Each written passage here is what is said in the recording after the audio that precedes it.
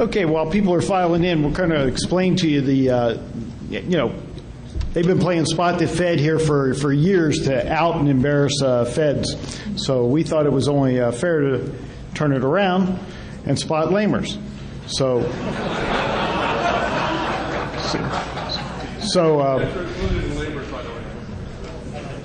Well, that goes without saying. Okay, so Priest, you want to ask the first question? Yes, sir. Who here has reenacted Monty Python's Holy Grail for fun? Which part?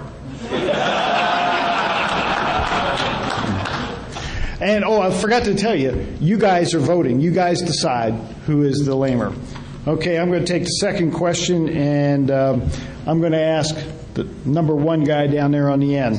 Have you compiled your kernel today? Yes. You're a lying sack of shit. We're not talking about corn. Okay, Rod, we're going to start that in. Oh, my gosh. Can you pass the microphone down, please? Who am I asking the question for? The next guy in line here? Anybody. Yep. Anybody. Okay. Free form.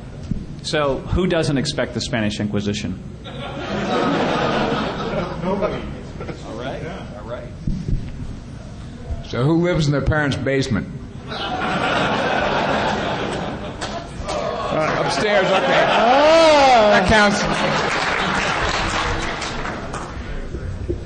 Who can spell their first name in leet? Go. Let's hear it. Let's hear it. Oh, jeez. You don't get a microphone. You want me to give away my personal docs here? Yes. Not that late. Not everybody can speak leet. Sure. Okay. 510. Excellent. Marcus, have you ever participated in a Star Trek marathon?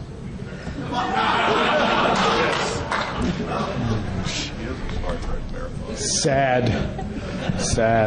Who here didn't wait in line to buy their iPhone all night?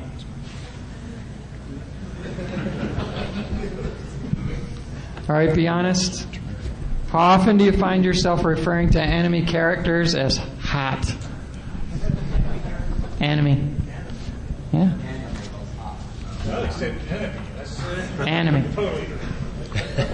Can the feds please articulate? Where are we next? Who am I asking the question to? Anybody? All right.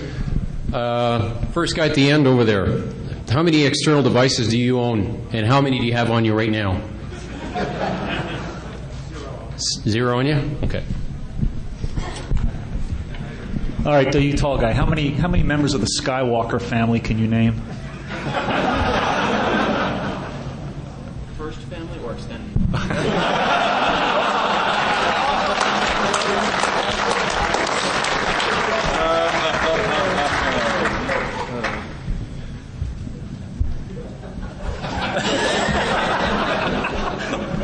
Get your bearings. Extended family.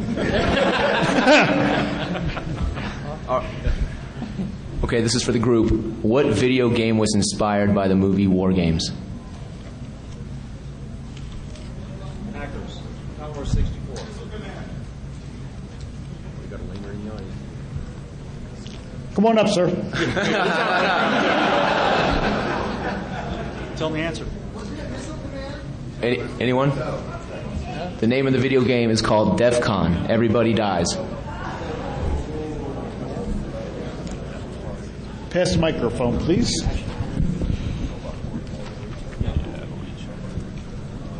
Okay, just a show of hands, who can identify who Leroy Jenkins is?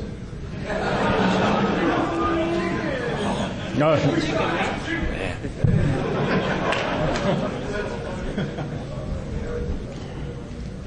How many do we have in this group? 6.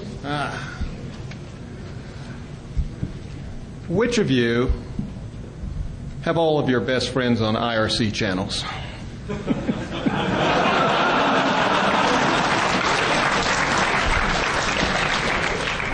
And the last question I'm going to take. How many of you have a 3-inch floppy?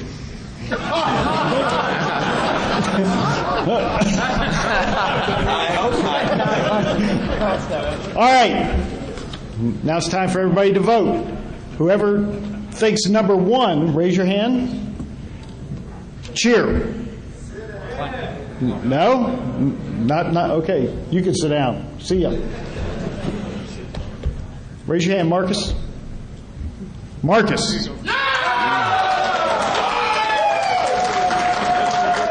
Okay, you're staying. Okay, number 3, raise your hand. Okay, who's number 3?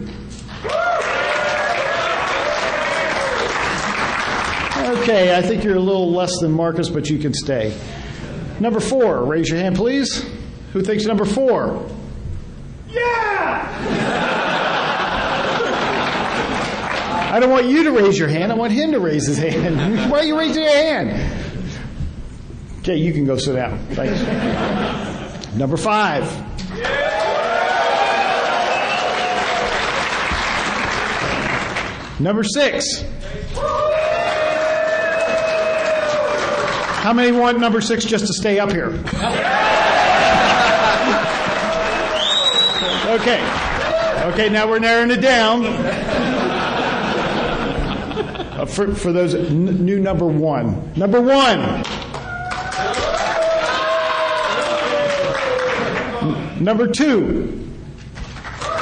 Number 2, take a seat. Number 3.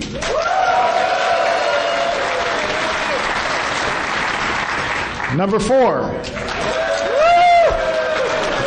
You're gaining. All right, we're narrowing it down. Number 1. Number 3. Marcus, you get to sit down. Number 1. Number 2. Okay. And you get to sit down now, honey. All right, congratulations to number 1. Cut. Come here. Okay, what we do is we give you a T-shirt. T-shirt says, "Meet the Feds Spotted Lamer." You must wear this today. And on the back it says, "Feds burn another lamer at DEF CON 16. Okay.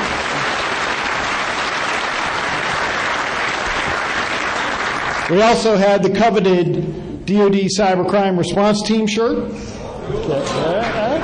And if you'd start at this end and work your way down the table, everybody has something for you.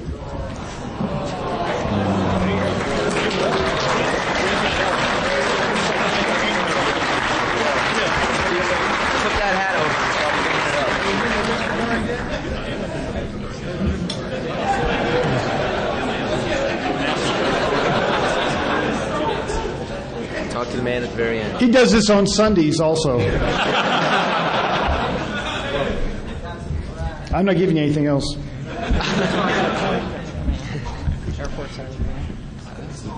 Air Force Cyber Command shirt.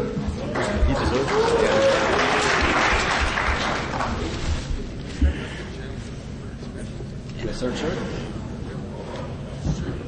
DHS shirt. USCERT. NSA.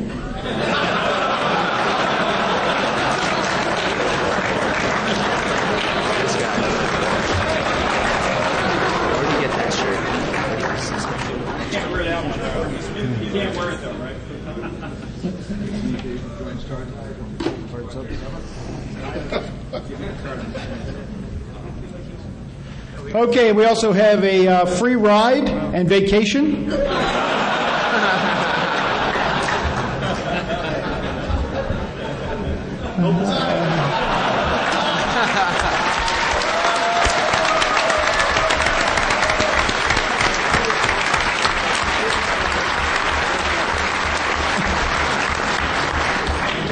He doesn't get to keep the shit either. We'll use it again next year. Okay, what we're going to do, we're going to let everybody introduce themselves, talk a little bit about, give you a quick bio on themselves, and talk about what their agencies do. And once we finish that, then we're going to open it up to you guys for questions.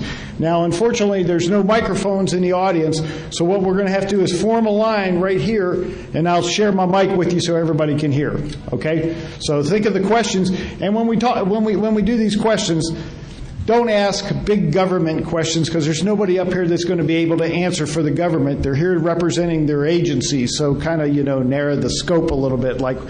Okay, never mind. Rod, would you like to start out? Hi, I spoke yesterday morning to most of you, so I won't take much time now. My name is Rod Beckstrom, and I'm the director of the National Cybersecurity Center, which is a brand new organization being created within the Department of Homeland Security. That's a JV with DOD and the Director of National Intelligence to foster situational awareness, information sharing, and collaboration across .ic, .gov, and .mil for cyber defensive purposes. My name is Lynn Wells. I'm a professor at National Defense University in Washington, and I basically teach transformational things, what we want the national security establishment to look like in 10 or 15 years, and I came to this after several years in Office of Secretary of Defense. Rich Marshall, I wear the shirt for Jerry, first generation dad, and I've been wearing this shirt for 5 years when I come out here to do this thing. You notice it doesn't fit as well as it used to. Takes a big garage for a big car.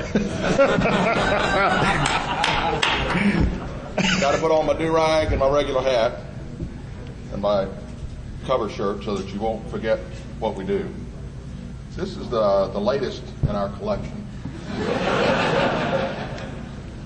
My background is I was the legal advisor and legal architect for Eligible Receiver 97, which demonstrated to the federal government that information warfare, hackers are real.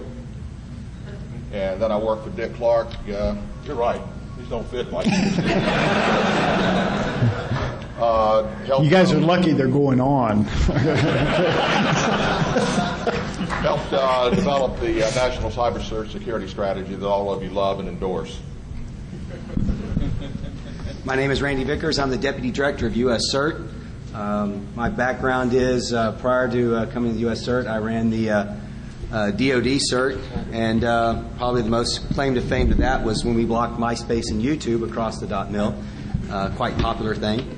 Currently with the USCERT, we are a national asset to help the .gov and state and local defend the networks across the federal government, as well as collaboration and coordination with other partners to include international and law enforcement partners. Mike Witt. I'm with your Internal Revenue Service. Quick show of hands real fast. How many here have got their stimulus checks back? How many received 2? I need to see you. Prior to coming to IRS, I spent 5 years with the startup of USCERT, and so a little background in that. Good afternoon. I'm Colonel Mike Convertino, U.S. Air Force with Air Force Cyberspace Command. I've been in Great commercials, eh? There you go. That was for that you. Stuff's real, by the way. I've been in the Air Force 17 years with assignments in NSA as well as the Air Force and other agencies. Doing things probably of great interest to you, very similar to things that you do. So been to DEF CON 8 times, first time in '94. I really enjoy it every time I come, so should be a lot of fun here on the panel. So look forward to your questions. Hello, my name's Marc Morrow. No, he wanted me to speak in French, but si vous avez des questions en français, je peux les répondre après la session. We can do that after. Yes. So I'm with the Royal Canadian Mounted Police. I've been with them for 29 years. I've been investigating computer crime since about 92, then over to the Canadian Police College as a course coordinator, and now I'm in charge of policy and standards for all of the investigators in Canada with the RCMP. Our group has about 145 people in technological crime in Canada with our organization. That doesn't include other police services. And looking forward to answering your questions. Hi, my name is Barry Grunding. I'm a supervisory special agent with the NASA Computer Crimes Division. I know the tag says NASA, but I'm actually part of the NASA Inspector General's office. We're a law enforcement agency tasked with the oversight of NASA. And primarily the Computer Crimes Division does intrusion investigations. That's basically what we do. And general computer forensic support for general crimes. Pretty small unit. I supervise the east of the Mississippi, about 9 NASA centers, and I have 4 agents and 2 techs. And we stay pretty busy, mostly with intrusions, as you can imagine. That's it. My name is David Helfman. I'm a special agent with the Naval Criminal Investigative Service for the last 3 years.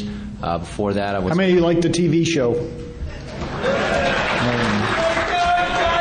Rock on.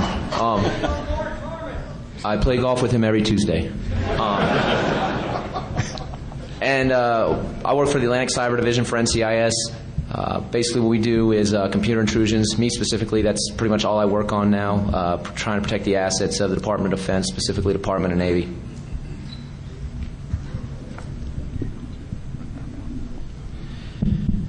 Hi, my name is Ray Kesnick. I'm the director of the Defense Cyber Investigative Training Academy, which is a component of Defense Cyber Crime Center. I'm also an NCIS special agent detailed to DCITA as a director, 22 years with NCIS. And I know you don't play Tuesday afternoons because I play Tuesday morning with Mark Harmon. Very busy schedule. He asks our advice on a regular basis. So if you have any questions, please ask. Hi, I'm Jim Finch, the Assistant Director for the FBI Cyber Division, and I'm responsible for all of the FBI cyber resources in its 56 field offices across the country. We investigate computer intrusions, both of a national security nature and criminal, as well as online sexual exploitation, investigation of intellectual property rights violations. And then there's a lot of outreach that goes along with that through programs like InfraGuard and our IC3 Internet Crime Complaint Center, which we take complaints for victims who have used the Internet, feel like they've been defrauded or their systems have been compromised. They call IC3, and hopefully we will address that. If we don't address it, we'll send it to the state and locals who do. We also do outreach in a lot of other areas in the intelligence community, but that's stuff that's probably not of interest to you. But we work with each of these agencies on computer intrusions, as well as many of our international partners because of the nature of the Internet. That's it. In a nutshell. In a nutshell. Okay, I'm Jim Christie, and if you got questions, if you'd start forming a line right here, otherwise this concludes this panel. My name's Jim Christie. I'm a retired special agent with the Air Force Office of Special Investigation. It was assigned to Defense Cyber Crime Center for the last 7 or 8 years. I'm the Director of Futures Exploration. And those of you that don't know DC3, our mission, we had the world's largest accredited digital forensics lab, about 100 forensic examiners. We have the best training academy that Ray Kesnick runs, where we train the criminal and counterintelligence investigators in the Department of Defense. And we have an institute that does the research and development of tools as well as the testing of tools that are used in a forensics lab. Okay, first question. Where's the Jeopardy music?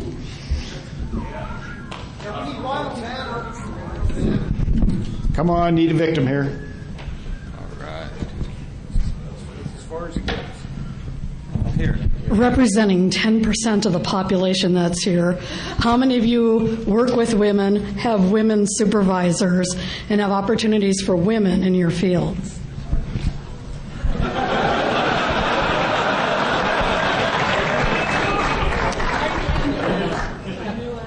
it's equal pay, too. Every great man is a woman. Well, my mother. Did you say under? I'm retired. You can't hurt me.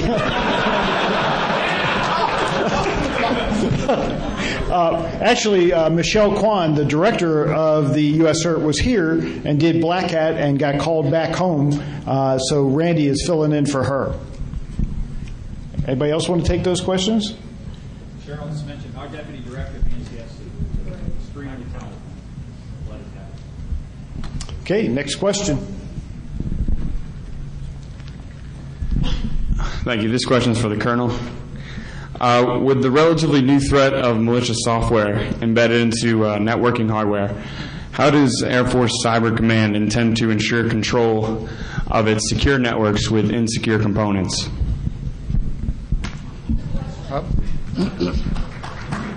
That's a good question.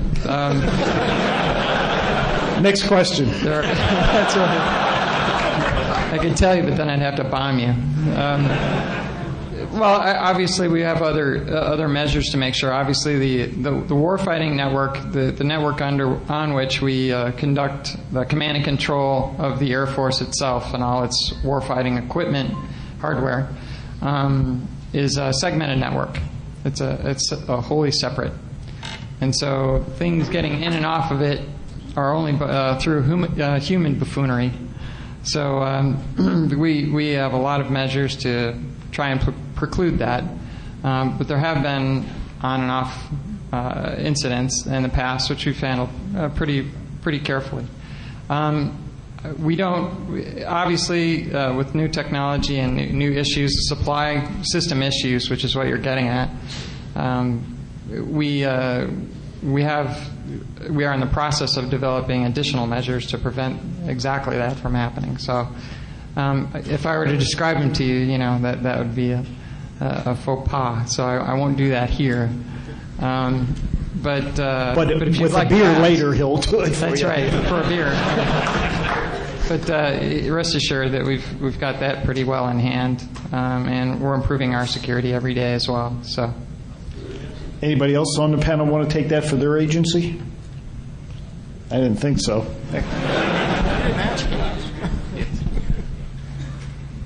Hi, first of all, I want to say if you guys run out of questions, it's kind of intimidating to walk up here and talk about it, so you might want to just have them shout it out. But anyway, that being said... Is that English? That being said, my question is, if someone discovers something like a vulnerability or something in one of that is applicable to one of your departments, is there a centralized place that they can go to report it without having to post it on Slashdot where everyone can exploit it? Secondly, is there a way to fast track and get past all the government bureaucracy and really have attention paid to them? See me after for we'll talk about a free Navy lunch.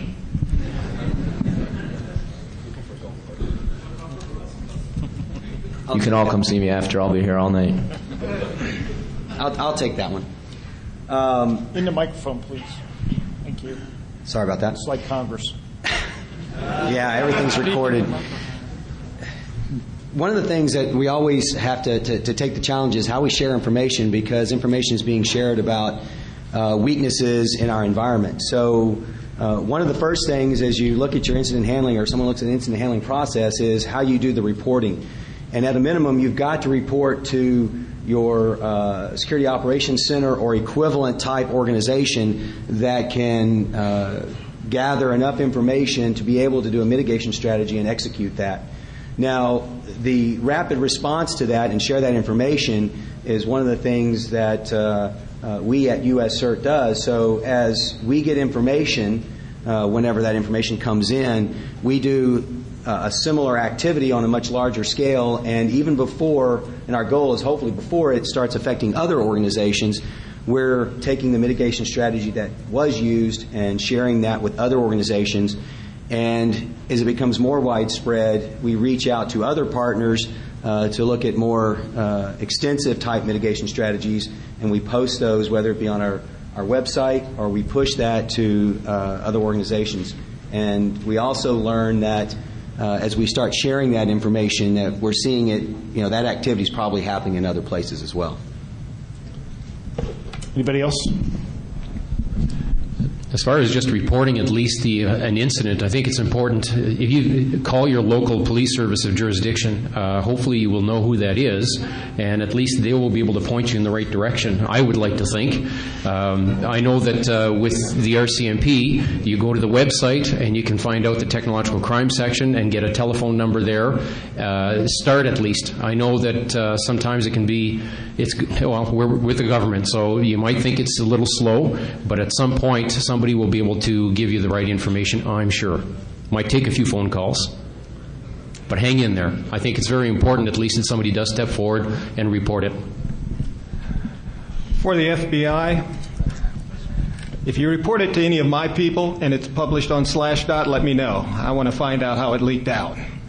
But that's one of the things I like to keep very close to the vest, because we hope we can develop a relationship with the public that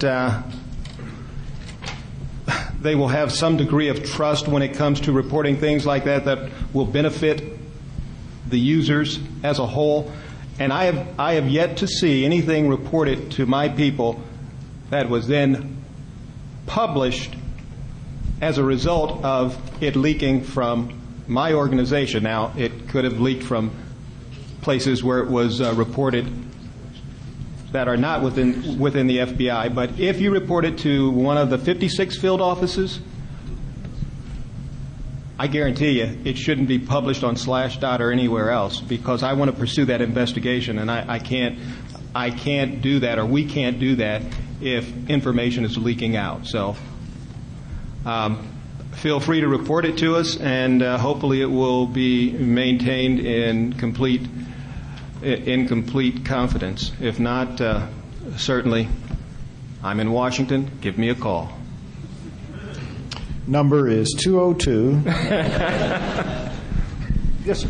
Not let me just on the internet. Just one point on this is that even if you have a centralized location, and most of us do in some respects, it's only a part of the problem. Lou Gerstner, who used to be the CEO at IBM, was in a symposium one time, and he asked, how do I know if I have an effective information assurance program?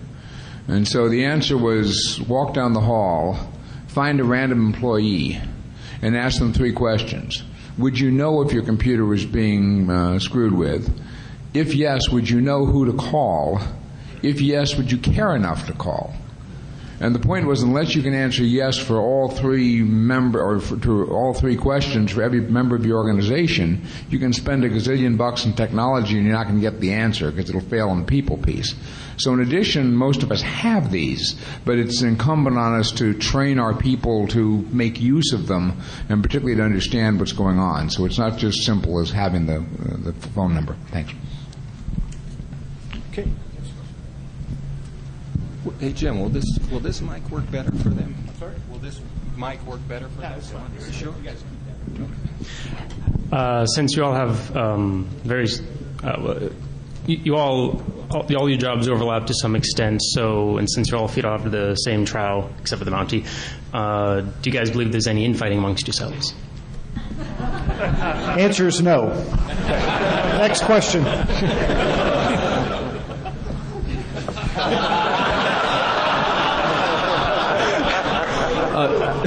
This one goes to the entire panel. Obviously, you're all from very different departments, and I'm kind of curious as how all of you got involved with the work you're doing. Did you come from predominantly technical backgrounds into the fields you're working in, or were these like predominantly military backgrounds that became technical? I'll take that one. Yeah, I was in New York in 9/11, had a really powerful personal experience, and ended up actually working for peace all over the Middle East for 3.5 years, building a decentralized network of CEOs organized in a cell-like format. And out of that, co-authored a book called The Starfish and the Spider, and then was actually asked to help out the government and to help be an advisor to the Director of National Intelligence. and then got pulled into the cyber effort. But I've done tech companies for 25 years. This is my first time in the government, and I have to tell you, I'm really excited to be here. It's a great opportunity to serve, and as you all know, cyber defense is very, very difficult, and we've got to really think about the models that we use for doing this. So in my case, I'm not from a federal government background. I'm from a private sector, high-tech CEO and starting companies background, and a lot of nonprofit work. So I'm a new kid on the block, but there's a lot of opportunities in government, and we need people like you to come and get involved. And my background is career military, particularly Navy, but my interest has been the intersection of policy and technology. And so I was happily working in the Undersecretary for Policy's office in the mid to late 90s when someone said, there's this thing called encryption policy. Would you like to talk about this, or would you like to get involved in this? Well, anyway, that's what sort of got me involved in this, led to Eligible Receiver 97, Rich. And so I sort of got into it serendipitously, but I've really enjoyed it. And I second what Rod said. There's enormous amounts of talent out here in this room. If you want to have a chance to work on issues that are historic, greater than yourself, as long as you sort of haven't crossed a line into felony behavior, we would love to have you. And, how many have felony convictions? There is a website called firstgov.gov that'll lead you down to any job office that open in the federal government. I just encourage you, if you're interested, to take a look at applying for those. I don't have a technical background at all. It took me 4 years of college to complete 2 semesters of physics, so you can tell I'm working upstream. I have a postdoctorate in international and comparative law, which prepares me adequately for what I'm doing. The neat thing was when I was the Associate General Counsel and was charged with helping out to develop some legal techniques for doing computer penetration testing, I had kind of this weird notion as a lawyer that it might be helpful if I understood what my clients were doing. And the approach I took was, you need to make sure I understand what you're doing sufficiently. Don't tell me what you think I want to hear. Make sure I understand what I need to hear, so that if things go bad, I'm an unindicted co-conspirator with you. We go to jail together, I just don't come and visit you. That's a pretty powerful message. And so I sat down with quite a few hackers, learned some very interesting techniques, got behind it, and they were extremely gifted in explaining how things work. And it was an amazing epiphany. And I've just been in love with it ever since. It's just been absolutely phenomenal. And the kind of work that you're doing on the legal side is absolutely critical to making sure that our systems continue to work. So thank you for the good things that you're doing. I had a similar background. I started out as an infantry officer in the United States Army and decided I kind of liked this computer thing long before networks, when we still had rotary dial phones and that kind of stuff, but not cards for programming. Not quite that far back. But the Army, in its infinite wisdom, decided to send me to grad school and send me to an organization where I got to work with public key infrastructure, and then realized that though fun, it wasn't where the rubber met the road, and started working with computer emergency response teams in Europe and the DoD, and then saw the challenges of the federal government because of the challenge of defense versus offense. Defense is much harder and a greater challenge, so since I can't be one of the cool kids like you, I wanted to, try to do what I can to do the operations piece, and that's where my passion lies, and so that's why I'm where I'm at.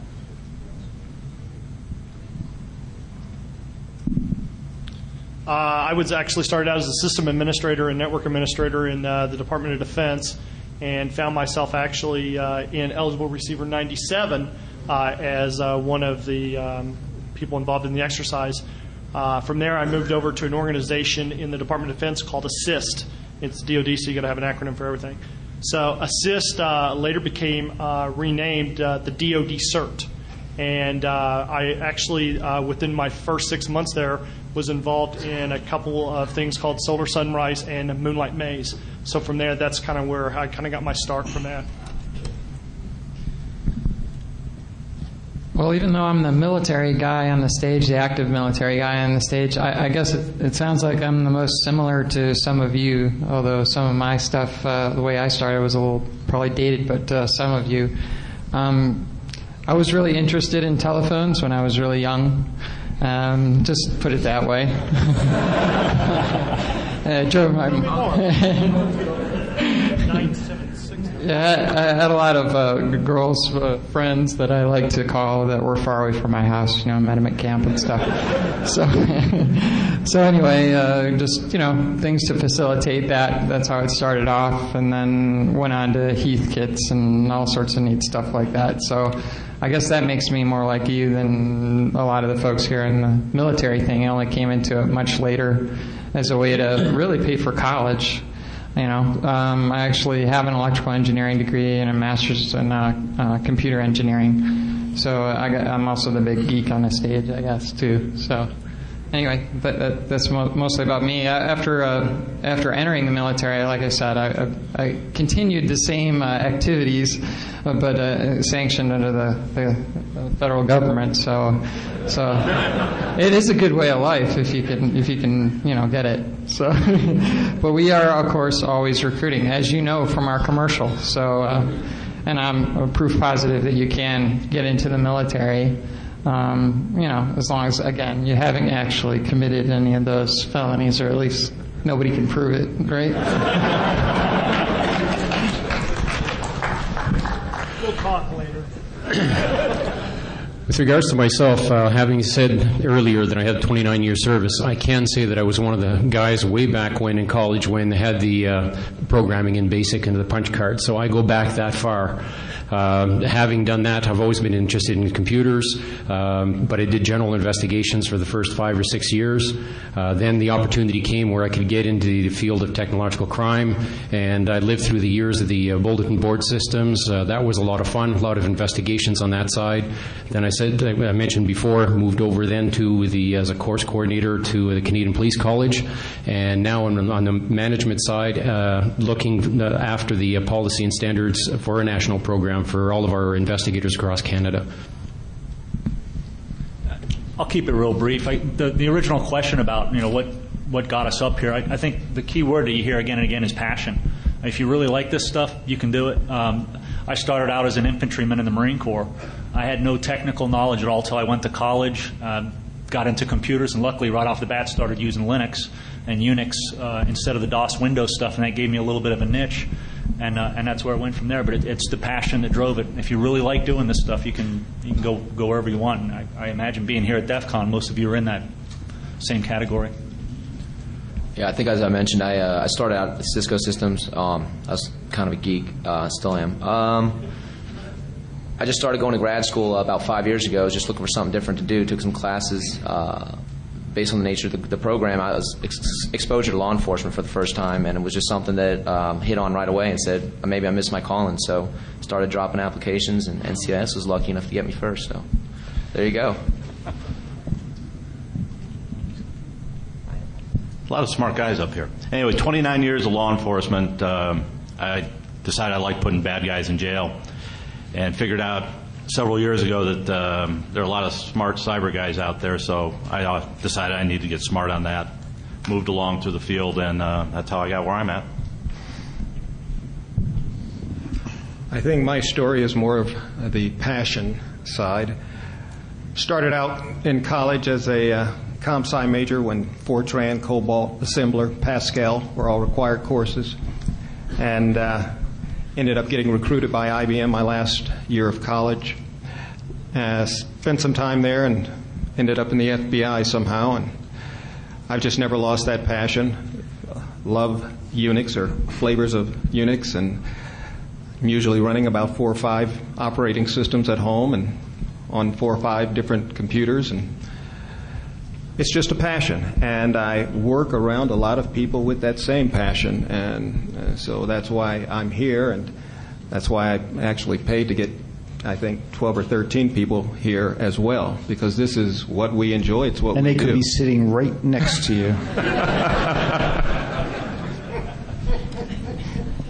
I guess I got into the field just by luck. Back in '71, I was in school, and I didn't have enough credits to keep my student deferment, and I wound up flipping lottery. You know, you guys remember the draft, and you guys don't even remember the draft. So joined the Air Force very quickly, and luckily they made me a computer operator, system administrator. And then after, I guess, about 8 years of that, I cross-trained, took a downgrade, became a programmer, working Fortran, COBOL, assembler, And then I was bored to tears. I was writing the parking control program for the fucking Pentagon. That went well, Jim. So I started looking for a job, and I got an opportunity to become a computer crime investigator with Air Force OSI. And I said, wow, you mean I get to stay with technology and carry a gun? Wow, these guys aren't really bright. They could use me. So went over to OSI and became the chief of computer crime for the Air Force OSI for about 11 years, and just love it. So next question. Draft. Damn, you're old. So my question is, it may sound slightly broad, but I try to be narrow. Anyway, so as far as I understand, the very presence of government agencies on such a kind of event, it means like appreciation of the work being done by independent specialists. But I would really like to know, not to know, but get recommendations from officials, from federal officials, how to avoid the borders between research and something which is not anymore research, which can be treated as a crime already. Something that happened to Sklarov Sergei in this meeting 5 years, 2001, or something that happened with Robert Morris when he wrote his Worm and it just escaped the cage. Speech or what? What country are you from? Me? Russia. No, I'm talking to her. I just asked what could be the... What country are you from? Russia. Okay. So, that's the question. just recommendations from people. We'll think about it.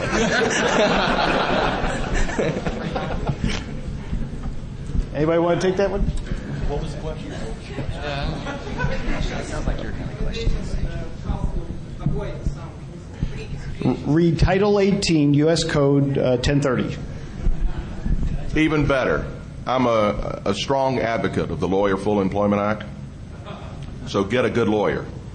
Get a good, smart lawyer and talk to them and listen to them and pay them up front.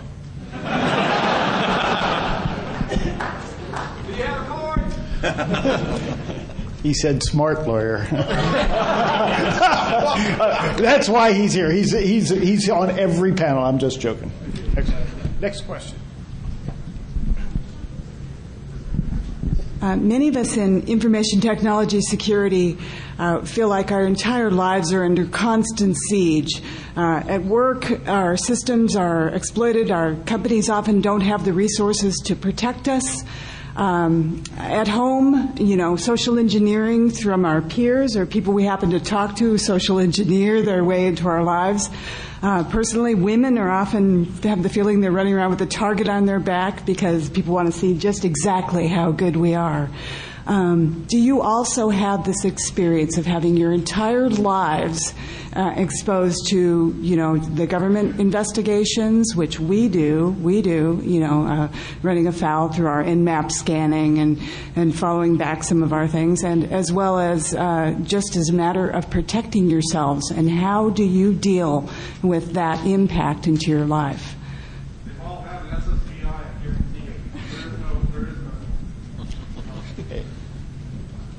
I would say we probably feel the same way as you from that standpoint.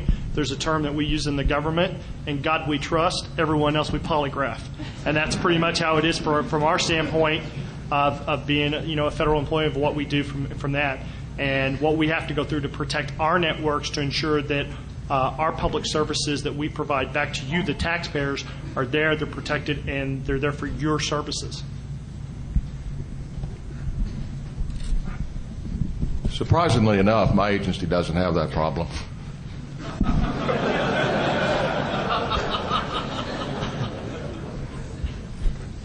Anybody else want to take that?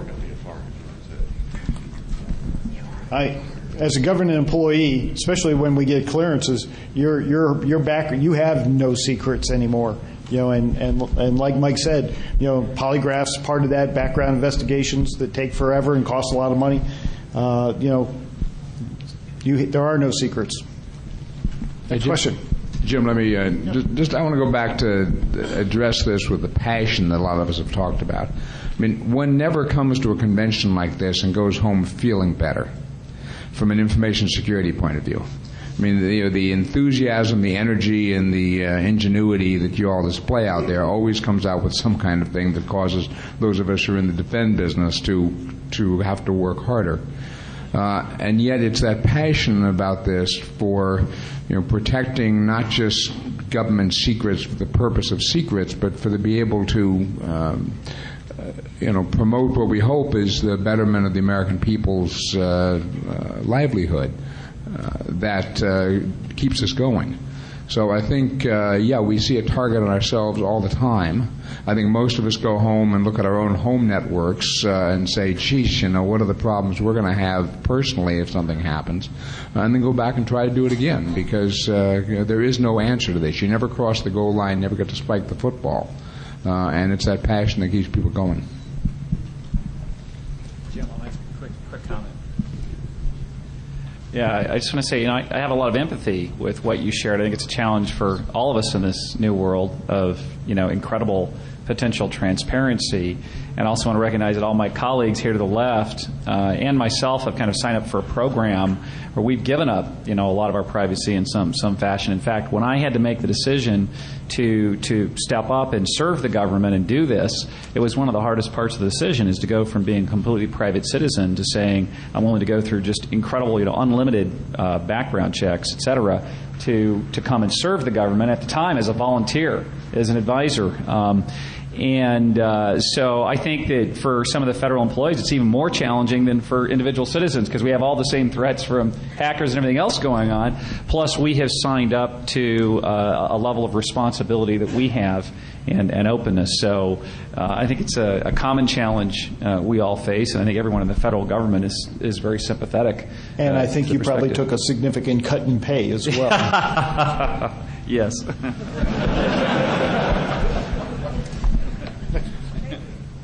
Sure. Okay. I don't know. I'm a short guy. We're probably living in one of the most profound revolutions that have taken place since the Industrial Revolution. And one of the things I've seen in the business world is there's a constant need to change your models and your preconceptions. What do you guys see in terms of what new models and what new preconceptions do your agencies have to adopt or endorse? Good question. Start down to right. I'll take a stab. There's quite a few, and I spoke to some of this yesterday. How many people were there yesterday morning? Okay? Oh, a few. Okay, then I'm not repeating too much. But in talking about looking at the cyber challenge, which is an incredible challenge, and I likened cyber to basketball and said, if a high-scoring basketball game might be 113 to 99, in cyber the score would be 113 million to 99 million, perhaps, because offense is so much easier than defense. Okay? And so then the question becomes, how do you change the odds? How do you change the rules of that game? How do you change the dynamics of the system? And I think I've probably got more questions for you than I've got answers. But clearly, one of the things we've got to look at is the protocols of the network themselves, whether it's BGPSec or DNSSec. But how do we rewire the system and really make the investments there? It's like the ounce of medicine that's a lot cheaper than a pound of cure or 1,000,000 pounds of cure. But I think we've got to really think about, where do we want to take this network? Where do we want to end up in 5, 10, or 20 years? And how do we steer and tighten up the protocols at every level to make it a much more secure environment? I think another area for us to look into, and the community can help us here, but is how can we integrate privacy and security and adherence and support for appropriate law enforcement? And there's people out there in the community who think that those can be well integrated through anonymous services, for example. And I think it's a challenge and an opportunity for us collectively to work on that and think through it. But I think that's part of one of the pillars we've got to take a look at. So 3 areas that are of concern to us right now. One is the ability to share information, to communicate, collaborate, translate, perhaps, and engage with civil military partners outside the boundaries of the Defense Department. And the point is, unless you can effectively engage with these folks, you can't achieve the social, the political, and the economic goals to which the military was committed in the first place.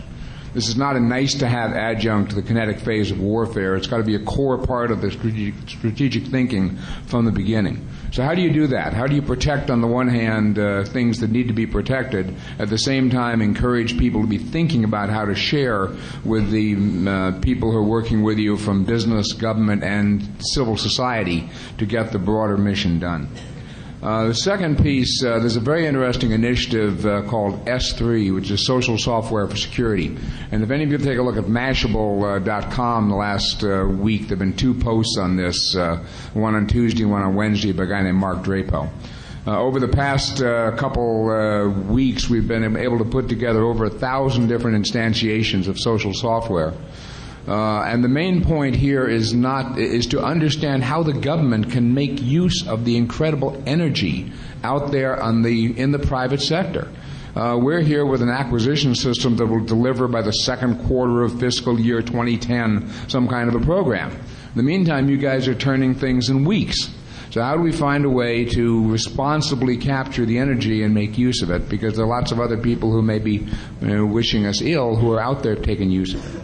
And the third point, which goes, I take the point in anonymous behavior, but the issue of identification and authentication from a long-term sort of macro defense of the network and attribution of who's out there trying to attack us on a nation-state basis is a critically important factor we've got to find a way to work on. So thank you. I think one of the things that we have to first look at is we have to understand our environment.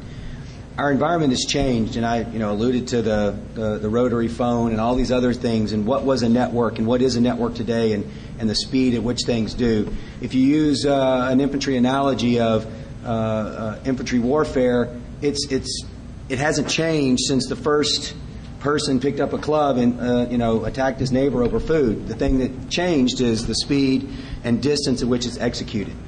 So if we keep fighting Napoleonic wars with modern technology, all we do is annihilate each other. If you take the same approach with what we do, is we have to understand the environment and how it works. We have to go from securing physical devices on our network to securing the data, the intellectual capital that we're wanting to preserve.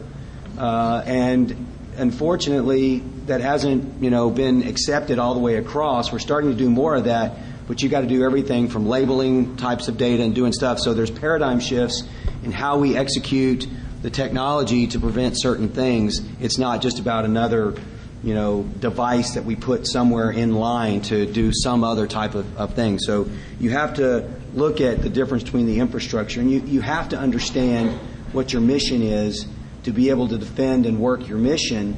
So you've got to take it looking at the risk management piece. From a security perspective, risk management is the weakest thing. You don't know how to define the return on the investment, and we have to better articulate that to be able to put the proper mitigation out. Sometimes you leave something open because the risk is worth it because the cost to implement something is too high. But that has to be done, and we don't do that well.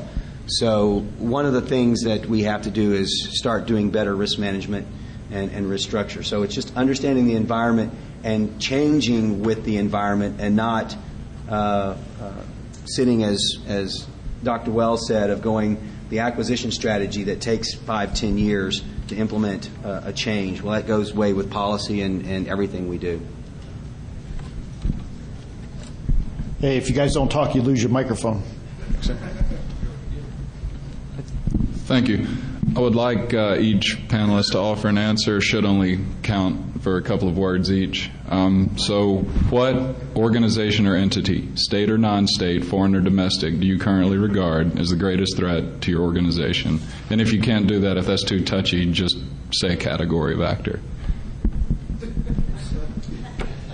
We'll start at this end. Oh, thank you. We've certainly identified certain countries as threats.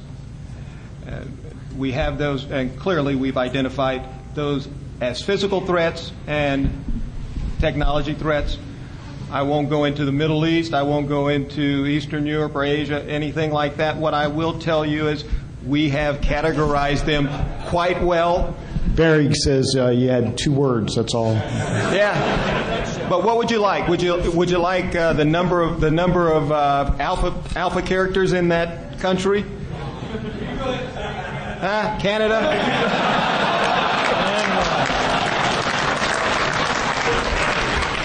But no, there are probably at least 5 countries we've identified as having skills equivalent to the U.S.'s, and so they are certainly a concern. I can't tell you that. Come on. All right, greatest threats other than the FBI. Be 5 letters, starts with a C.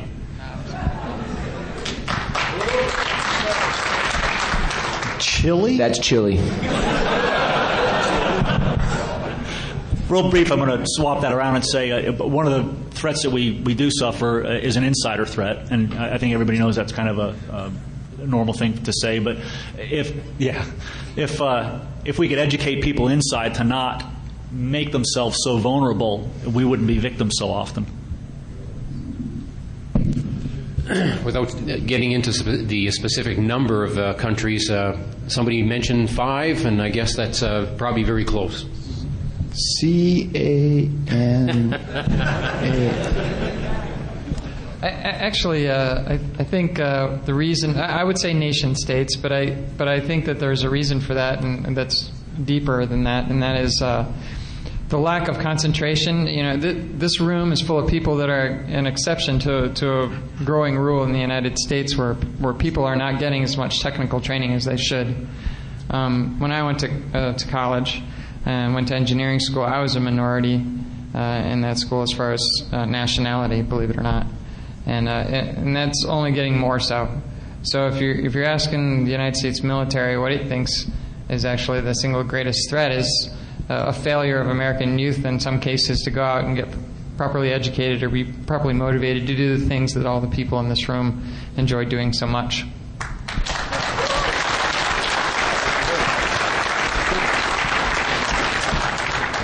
Anyone but me.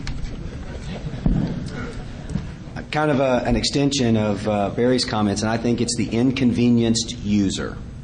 It's a different type of insider's threat. It's the one that says, when that pop-up says, do you want to do X, instead of thinking through, first of all, it shouldn't pop up, but it's clicking, it's a feature. It's clicking on that and, causing others. So it's the inconvenienced user, or the user that's doing things more innocuously, not the one that's doing things more nefariously. Name a country. Yeah. Biggest threat, 3 words: unknown, undocumented features and software.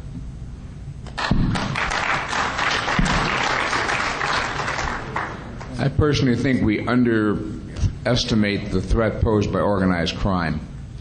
But what really bothers me is the patient, sophisticated, long-term insertion of malicious code, either through supply chains or through penetrations, insider or outsider, that lay the conditions for who knows what at some point in the future. And that's one of the real differences between the cyber problem and others, is you don't know whether someone's just screwing around and taking, manipulating data for the hell of it, or they're actually putting in code that can be executed later on. So that's where my concern is. I think the greatest threat is the failure of our own imagination. to restructure and re-engineer and direct the whole system to a better end state. And I think this is an amazing nation, and I have tremendous respect for the whole world, and I've lived overseas several times. But this is the most important infrastructure in the world today. The internet. It's what binds us. What makes us interdependent, allows us all to communicate and to build a global society. And we really need to think about where we want to take this thing. And it's always easy to rip things apart, and it's much more difficult to design them and choose where we want to take them forward. So I hope that we can all collaborate in that effort. Next question. Does the U.S. Air Force still feel that we need a military botnet?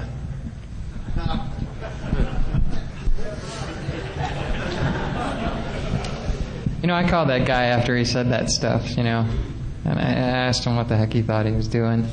That to me, that's a non-elite way to do things, in my opinion. It isn't, to me, a professional manner in which we were to conduct our craft. So, no, I kind of sneer at that. Let's just put it that way. That wasn't an Air Force position. That was a particular colonel position. I was just wondering what you guys look for in recruits, or just some new technology maybe that you guys look for. I'll take the first. Trainability, willing to learn, and willing to work hard. And can get a clearance. Yes, because those that are compassionate about the job and really care are going to take that extra step to do the right thing day in and day out. And having 15 degrees, 35 certifications, yeah, that's great. Get you into the door, but you got to be able to work the hard hours and the time to want to defend the things that we hold most dear. I'll just add on to that. I think you kind of got it from the other panelists up here, is passion. Those that are passionate about doing the mission of what we do and stuff, that's the people we're looking for. That is the people that we're seeking to find, and also pass a tax audit as well. And you have to be actively seeking a pay cut in many cases as well. One of the things I'd like to throw out there as well is for anybody that was looking for a job in today's society, people that are applying, actually that open source is available to everybody. As somebody mentioned before, the use of the internet is available to everybody. So I don't think it's a surprise to anybody here that a lot of the companies, whether it's law enforcement or any other type of company, they do use that open source to try to find out some of the backgrounds.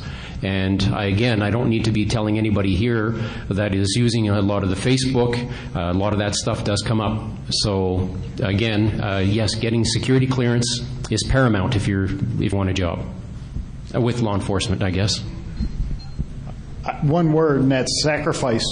I think sacrificing the good salaries that you guys might be making out there compared to what we make up here, willing to work long hours, those kinds of things. My question's a little bit more just in general, but for each agency, I'm curious, just your opinions.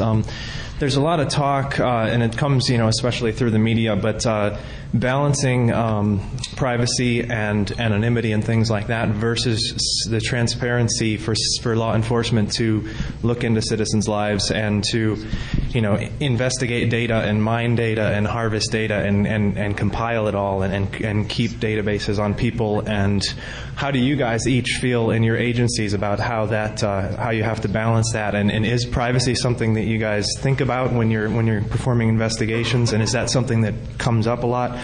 Or is it something that you feel that gets in your way and you're looking for more transparency? How do you guys think about that? Hey, Jim, start at that end, would you?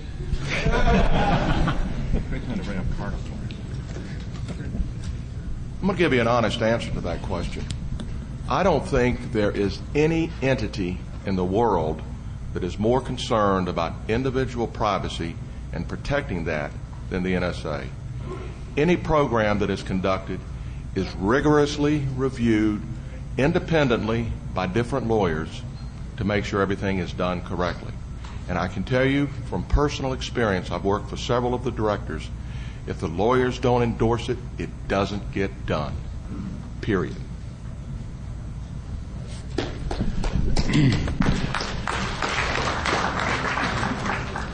I was just going to add that I don't know if some people here are aware, but in Canada we just had a recent policy implementation from CIRA, Canadian Internet Registry Authority, whereby the who is information under the .ca has been taken offline. Now, and that's with regards to the privacy issues that keep coming up and that we have to struggle with. And mind you, the struggle is not only with law enforcement; it's with everybody. So we have to find ways to adapt and try different ways of doing it. Certainly from a law enforcement perspective, that was certainly not the best option. It's not something that we wanted to have, and we know that it doesn't bode well for the other law enforcement agencies around the world.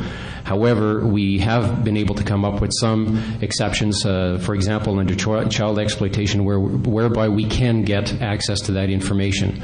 So those privacy rules are there, and there are the reasons for it. We just have to find ways to adapt and to try to find some ways of working together, and I think we're well on our way of doing that. All of us who are up here in a federal context have taken some sort of an oath that involves supporting the life, liberty, and pursuit of happiness of the American people. And that's why we're doing this. And certainly the privacy of those people is a core part of this.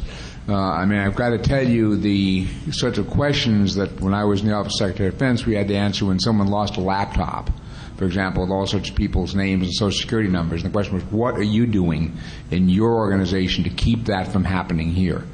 And then in cases when it did happen, it was like, all right, are you willing to subscribe, are you willing to pay for all the people in your employ or under your care for a year's worth of credit checks, for example, in order to make sure, not credit check, credit verification, in order to make sure they weren't disadvantaged for that. This is a daily part of the concern of everything we do, and I'm glad it is. Just a couple thoughts. I mean, first, I just want to support the comments that were made by all my colleagues here. And I'm saying, for example, we're standing up a brand new organization, the federal government, and one of the first things we have to do is work on the privacy process and the privacy reviews with all the attorneys to make sure there's an appropriate structure and process in place for handling that. But I want to talk more broadly about the privacy issue for a moment and anonymity, because I think that I was at the Aspen Institute last week at a really amazing session, and we had some of the heroes of the internet there, like John, Seeley Brown, and others, brilliant people. And we were talking about this issue of privacy and anonymity, et cetera. And if we look at the traditional privacy debate, people talk about a trade-off between privacy and security and convenience. But a lot of the leading thinkers think there's really not a trade-off between privacy and security if you use appropriate anonymity, but with law enforcement collaboration, in the sense that if a warrant is ever delivered or subpoena is delivered, the identity of whoever it is, and I see Rich nodding his head, who's anonymized is identified. And I was involved in this. The one company I ran in the security sector was called Privada, and we had an investment from American Express, an investment from First Data Systems. We raised $37 million, and we pioneered a completely private and anonymous credit card settlement infrastructure between 1999 and 2001. And so you could serve privately, purchase privately, and ship privately and anonymously as long as it was legal. And if it was illegal, if you ever did any illegal activity, then upon delivery of a warrant, then the identity of that individual would be provided. In fact, it had to be, because it was engineered to fully comply with law, with compliance.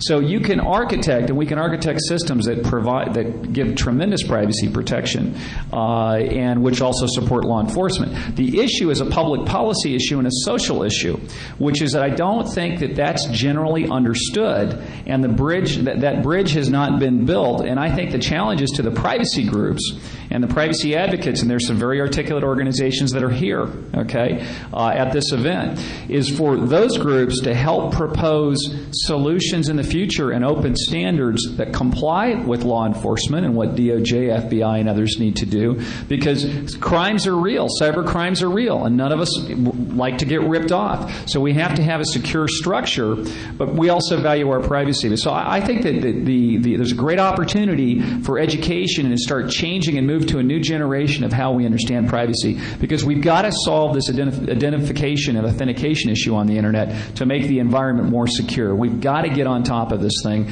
because you look at the whole list of things that go on. This is one of the core components. So I want to throw the challenge back out to the group here and say, we hope that you as a community will be putting together good proposals that the government can consider and the law enforcement bodies that can become active open standards that the private companies will go and implement and make happen.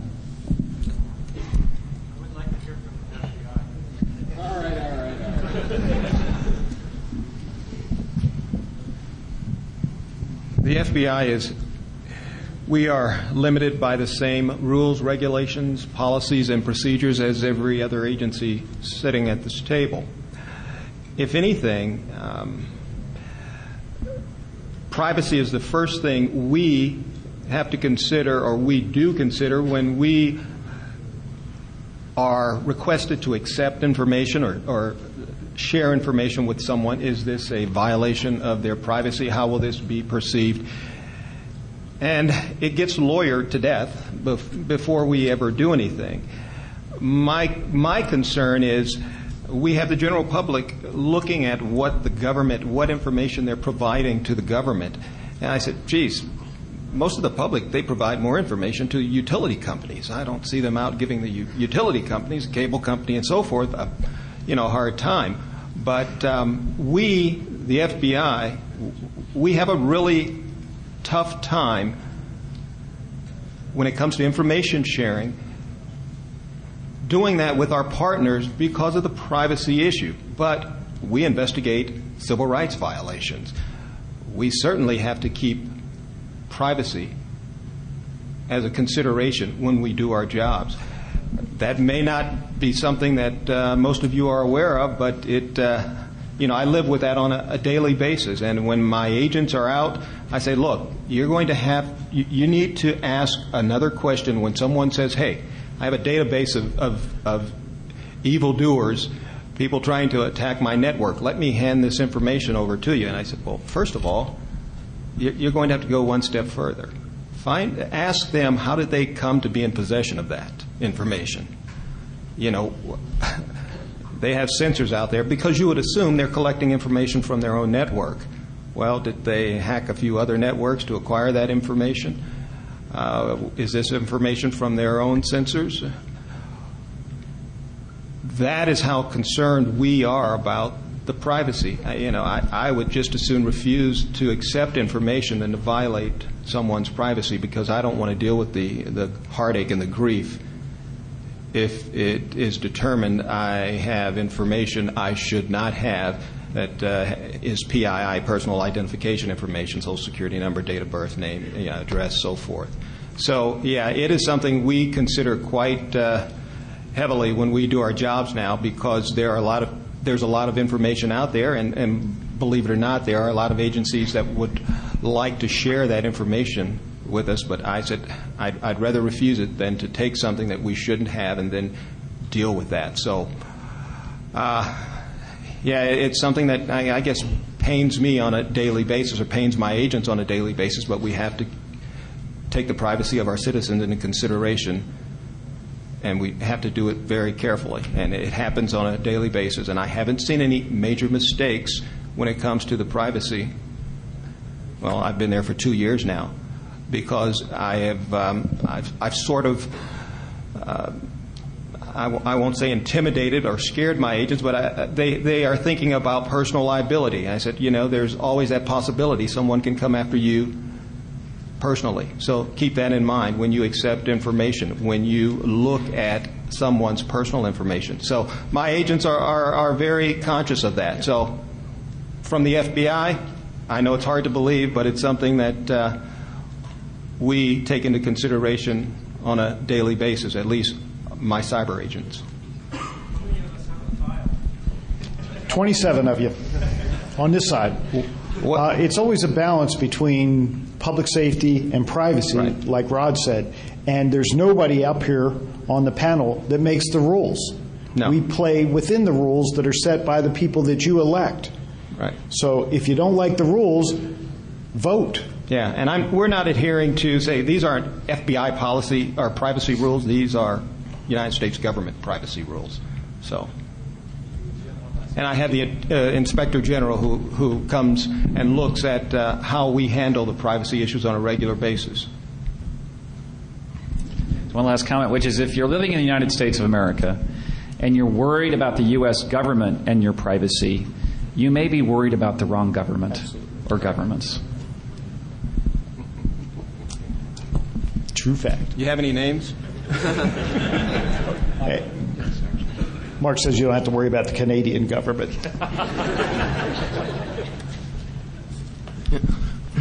I'm sure your agencies, in the course of normal day, just doing your jobs, come across a lot of exploits in public domain software. How do you decide which ones you give back out to the public to ensure that we can patch ourselves, and how do you decide which ones you keep to yourselves to add to your own arsenal? Well, if NSA gets it, they don't share it with anybody. That's right. So they can exploit it. I think the first thing you need to worry about is a responsible disclosure and detection of vulnerabilities as a result of doing vulnerability research, which of course we applaud. I think one of the more important steps would be to let the vendor know that there's a problem, work with the vendor to help them correct the problem, and even though I don't work for USCERT, we work very closely with USCERT, and I'm probably stepping on somebody's turf here, but make sure USCERT knows about it as well to help correct that issue.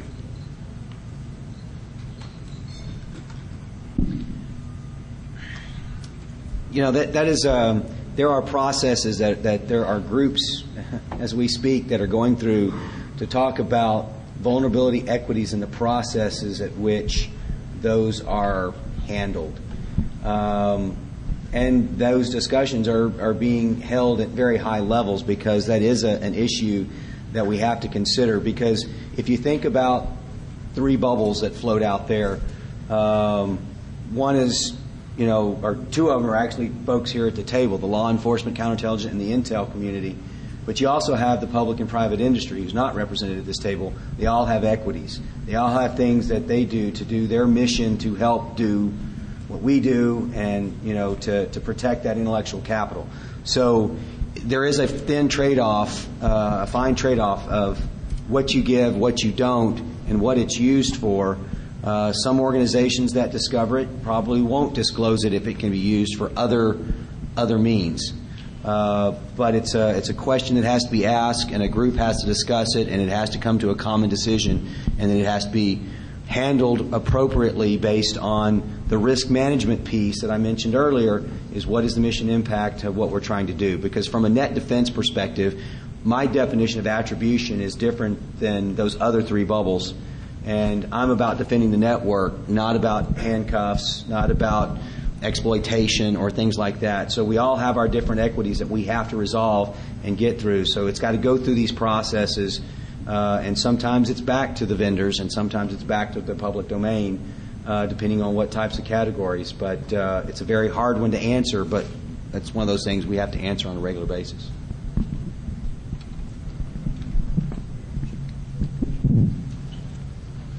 We all know that the low-hanging fruit is normally the one that gets picked first. What, if anything, do you guys do to help third parties, like non-government people, protect themselves from an attack from outside of the U.S.?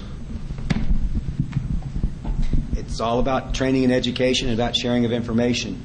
As we are made aware of the issues at hand, and I'll just use USCERT. We post a lot of information, and not just off the USCERT websites.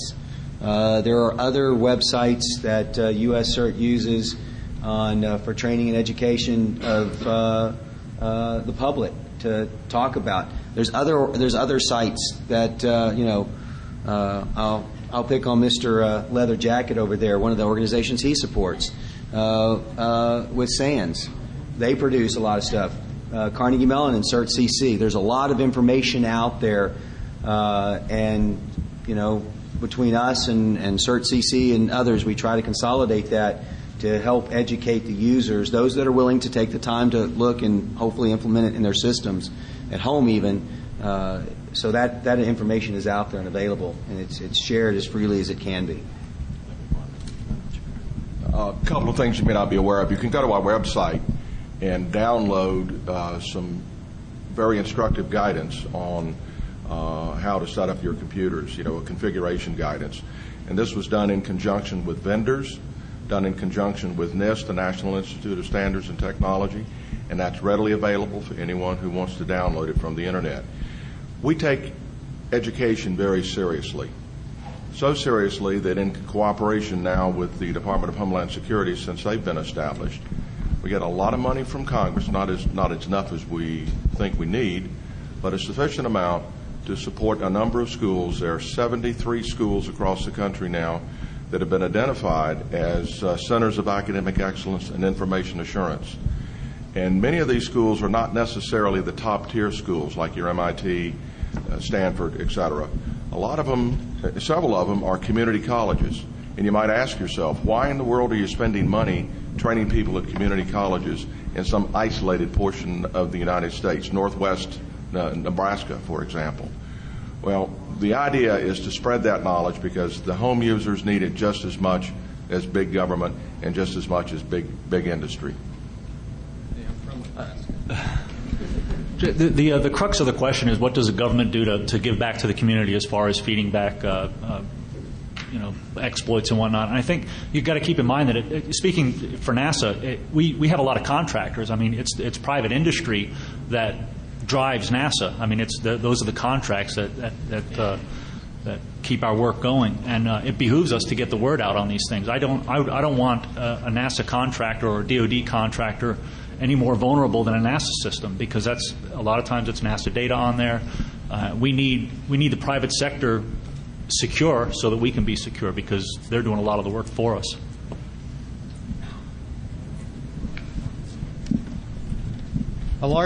A good percentage of our investigations, our joint investigations, worked with our international law enforcement partners. As you may know or suspect, a lot of our pain comes from outside the borders of the U.S. I have cases I work with Russia, China, Eastern Europe. I have a task force in Romania. So I am doing what I believe is an absolute must in terms of working globally with our international partners. There was a time when people believed if an attack originated from outside of our borders, then it was beyond our reach. Well, that's not the case, because they are being plagued by the same thing, and the Internet works the same for them.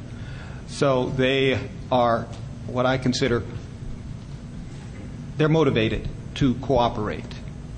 Now, will their laws, will the sentences their citizens receive be similar to those in the U.S.? Some cases, yes. Some cases, no.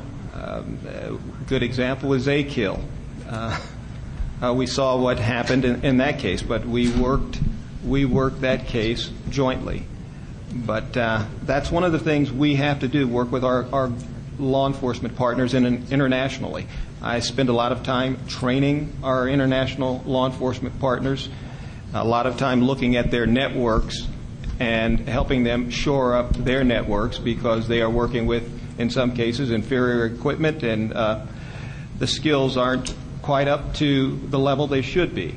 But I figure if we help them improve their situation, we may see them handle a lot more on their end instead of it making it to the U.S. So that's my part, and I spend a lot of time on the road, and that's both with counterfeit intellectual property violations as well as intrusions. So that's where the FBI stands in terms of protecting its citizens from those attacks from abroad? Just very quickly, the NSA is the NASA of cyberspace.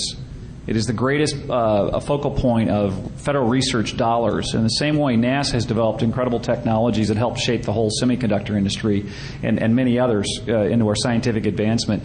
NSA is phenomenal investment in science and technology and resources. Let's talk about how that's helped consumers as well as small businesses. If you open the Vista operating system, you look at the documentation and the manual, in the front of that manual, you'll see a tribute and a thank you to NSA for tightening up and improving the quality and security of that product. In the same fashion, they partnered with Apple. So you do see a big spillover benefit of that core R&D effort being done going directly into the private sector. Checks in the email. So you guys talked about always wanting people like us in this room is for hires, and obviously the industry is growing. Specifically. Okay, well then. No, but I'll be one of several 100,000 college graduates next year across the U.S. and across the globe. How do I get maybe my resume or get in contact with you people? Because your recruiting websites, they really aren't that great. I can't say I've looked at all of them, but what's the best way to find passionate people like us and kind of make it past the cannon fodder, so to speak? Networking. And I'm not talking about computer networking. Any of us can get a business card before you leave. Yeah. And every DEF CON we come here and get literally dozens of applications. And for DC3, Defense Cyber Crime Center, we're about 75% contractors. So the hiring is pretty. Hey. Equal opportunity recruiting easy. here. Getting into government takes a while, so a lot of our guys come in as a contractor first and then apply for the government position later. Real quick, one of the websites, I know you go to each agency's website, and I'm just saying this may be one of the crappy websites you're talking about, is usajobs.com. There's a lot of all the jobs. That's where we get our postings from. We post our jobs to usajobs.com, and that's where we hire from most of the time. But the other thing is, like somebody said, networking. People that hand me a resume, I will interface with them if it's somebody that I think is worthwhile. I'll interface with them when we do put a posting up and make sure that they know that it's up there, and we'll do what we can.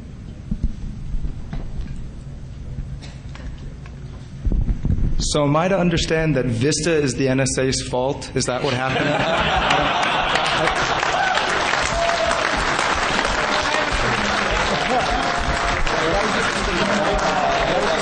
I was thinking out loud. My mistake. Anyway, a few of you had discussed that some of your primary goals, some of your primary jobs are taken up by monitoring network intrusion throughout the day and resources that aren't as high as you'd like them to be. In the future, integrated chips will all be built with grid computing in mind, and eventually there's going to be, every system is available on the planet. What will be done to make sure that you guys are prepared for that adequately?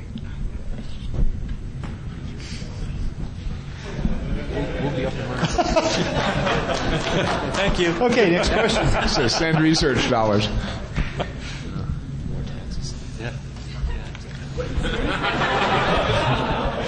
I'll see you there. In that answer to that question, y'all are the rocket scientists. Y'all help solve the problem. This is one for the military guys. There are the obvious, tasks of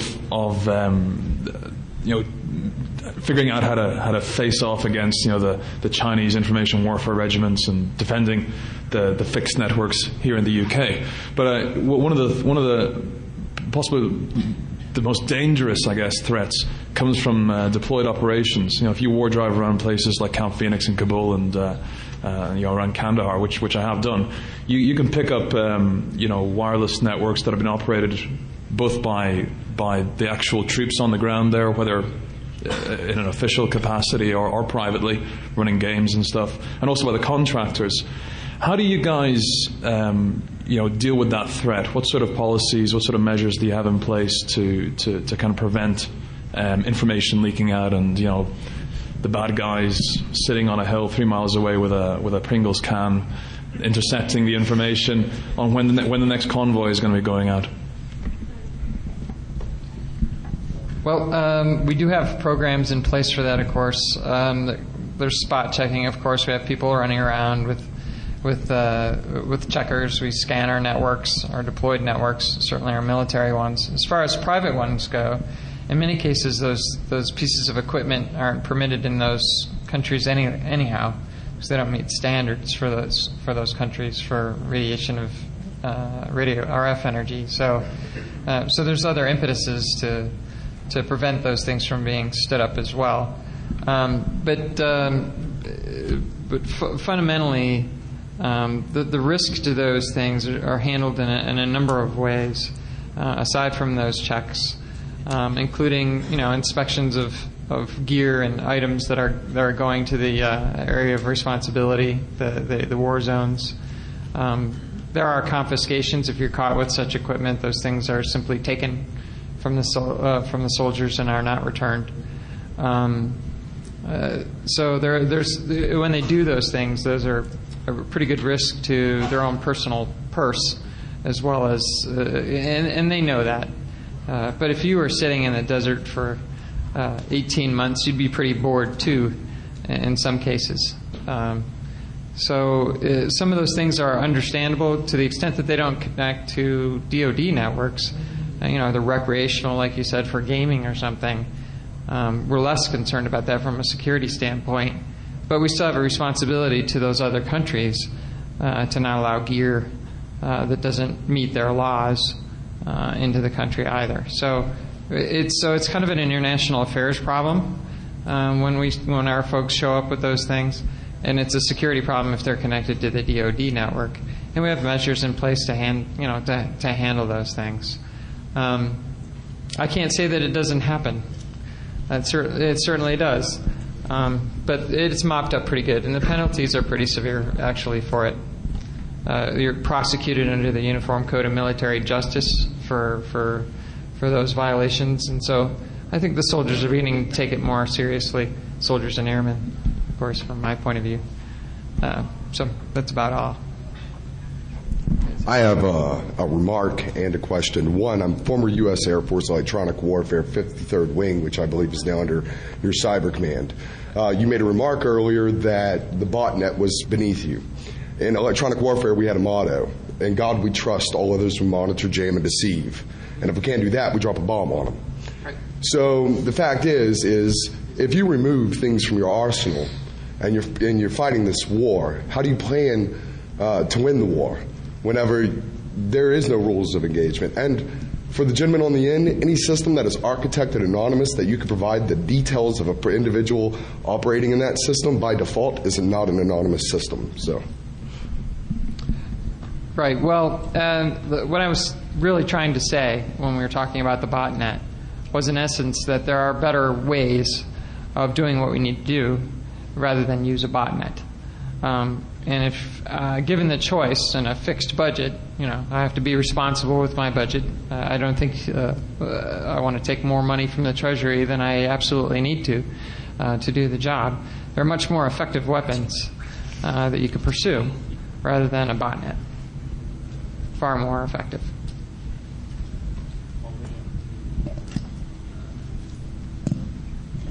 Just want to respond to your comment. Obviously there's a school of thought out there that says anything that's connected to the network can be hacked. If that's true, there is no privacy for anyone, anywhere, anytime. So for those who are going to hold that position that I'm not going to argue with, okay, that may be a point, and the only privacy we gain may be through legal means. But I think that then we have to figure out where we're going to go with this debate then. I mean, if what you're saying is there's no privacy whatsoever, then we have to go to McNeely's model, right, which he says, get over it, right? You have no privacy, get over it, is Scott McNeely's motto. So anyway, I'm sympathetic to your comments. I don't, there's a body of hackers who would say anything that's connected can be hacked. and I'm open to listening to that debate. I want to come back actually to the grid computing thing real quickly because we didn't respond to that. Cloud computing is becoming huge, okay, and hosted services are becoming huge across the network. It's a structural shift, one of the greatest structural shifts we're going to see in whether you want to call it services outsourcing or application outsourcing. I don't know, I just have this intuitive sense that there might be some greater security opportunities for us in that from the government's perspective. Because the government, you think of the United States government perhaps as being this huge centralized thing, okay? In fact, it's massively decentralized, okay? There's not only 12 departments, there's countless agencies, tons of components and offices. There's thousands of things going on out there in the government.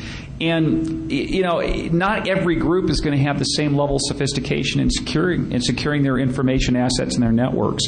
Hosted services that are run by world-class companies with tens of billions of dollars of market cap and a lot of liability on information security in some cases may be able to do a better job of that than a small office in some service. So, I'm sorry?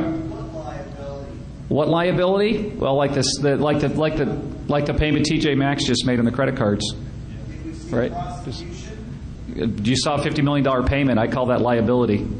So there is liability. Now, you can argue, by the way, and there's an interesting policy discussion of whether there should be more liability. What should be the liability that various parties have in the system, and would changing those economic structures lead to more of the behaviors that we want to see in terms of protection? So just wanted to touch on that. Thank you. You guys are the security experts for computers for our government. What is your department doing to educate the rest of the government on unsecure systems such as e-voting, for instance? Do you talk with Congress and educate them that we shouldn't be using these systems since they're clearly not secure?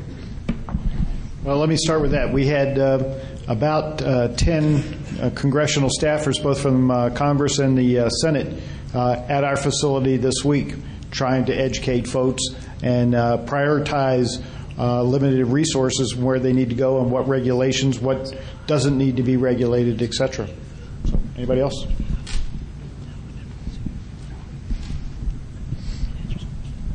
About a year ago, I had the privilege of actually going up to the Hill with Rich for a number of times on a weekly basis, multiple times a week, and actually educating and bringing up to speed a lot of our congressmen and senators, literally one-on-one.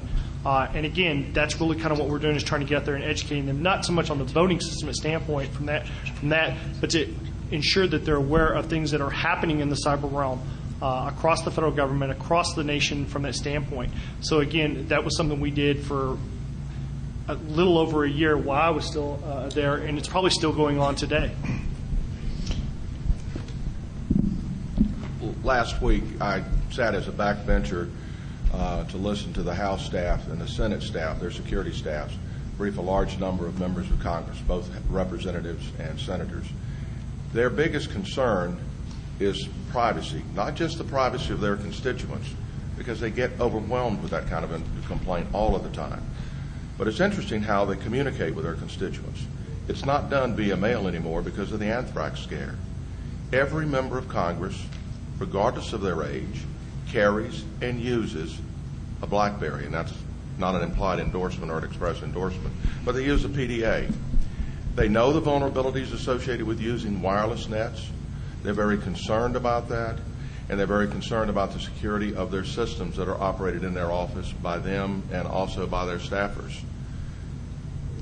They view threats in a very interesting way. They want to make sure that their adversaries, which is the member of the other political party, is not hacking into their systems. They're very concerned about their security and their privacy for themselves and also for their constituents. I would turn that around on you guys and challenge you. We're at a critical time right now. You have two candidates, and what do you know about their cyber security initiatives? And you should be asking those questions and raising their awareness to this, that it's important, and whoever wins needs to address this.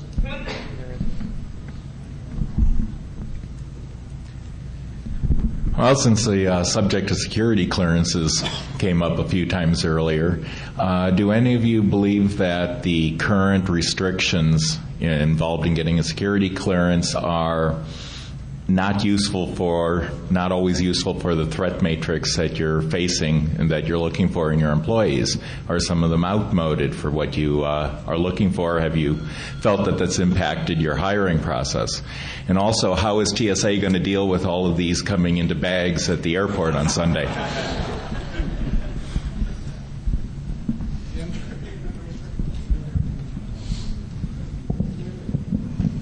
Sir, are you implying that those restrictions should be loosened a little in terms of... I'm saying that... Are these your restrictions, or... I'm asking you whether you believe that just a blanket, have you engaged in felonious behavior, does that map to the threats that you would be facing on whether an employee is loyal, et cetera? Well, post 9/11/2001, I think those questions are probably more appropriate and probably map better to the threat matrix. We have to be just a tad bit more careful, and I expect those limitations or restrictions to tighten as opposed to loosen. At least that's what I've seen. And there's a reason for that. It's called national security. I don't believe we can go the other direction and actually be effective in providing a higher level of security for you and the rest of our general public by loosening those restrictions. So I think they still map well to the threat matrix. I think the questionnaire, certainly the subject questionnaire that you might be referring to is it's been that way for a while, but I think it's pretty comprehensive. Also, it certainly isn't the be-all, end-all of the investigation. It's just the subject's input, right? I mean, we call it a background investigation for a reason, because we're going to take. It's actually one of the last things that's actually reattested to, in the process. An agent comes to see you toward the end of the period of investigation after they know and have investigated you, and asks you those questions directly and has you sign affidavits and whatnot. So the purpose of those questions are not necessarily to be the whole of the investigation, obviously. So, but I do think it's a point of departure. But sir, for them. I can tell you where it's had differences. Cultural differences when it comes to polygraphs. It has caused problems for us in terms of recruiting certain people. Certain questions based on cultural differences, we have found that causes us to, what I consider, miss out on a lot of good recruits. But a lot of research went into developing those questions for the background investigations, the polygraphs. So I know we are missing out on recruiting people from certain cultures or recruiting people from certain occupations. It happens, and it's an acceptable loss at this point. It's a trade-off. I think value set counts, not just expertise, right, and how good you are and what you know, but values count as well.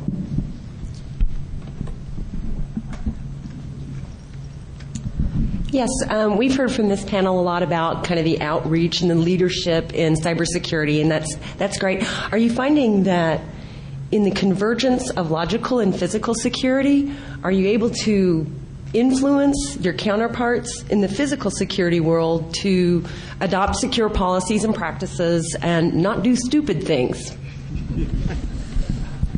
No, I think that's in their job description, stupid things sometimes.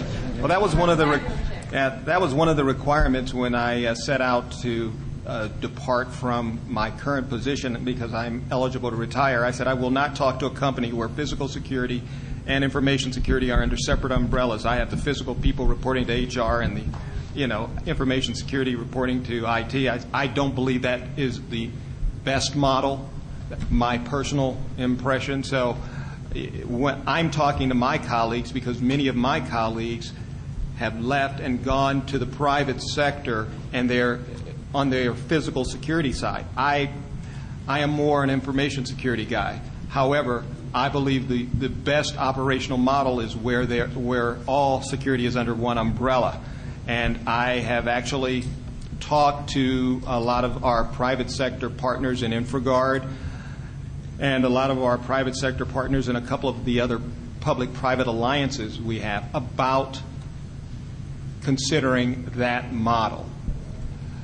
Because I don't believe we can be as effective with one over here reporting to HR and so forth. So, and a lot of them have come around to that. However, I also have noticed some of them have tried it and gone back to that separate physical and information security model. Why, I don't know. I'm still unsure as to why it's not being attempted more. For our IRS, our physical security operations center and our cybersecurity operations center is actually co-located together, so they can work together as one team.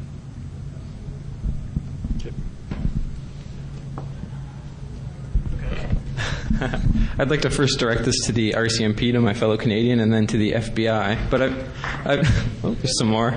I've noticed a trend over globally towards ubiquitous surveillance. So if you see at the Beijing Olympics, there's cameras everywhere. In London, England, I think New York is trying to implement something like this. And I'm wondering, is it possible to have effective oversight with just enforcement having access to these systems? So there have been examples in London, for instance, of people peeping in through people's windows. So I'm wondering, who watches the watchers, and how do you effectively control the balance of power then between enforcement and the regular people? Would you consider opening up the systems to everybody? Who watches over us, obviously, are the laws. Whenever we get, whether it's warrants for surveillance and then those types of things, we have the courts to answer to. So it's not just done haphazardly.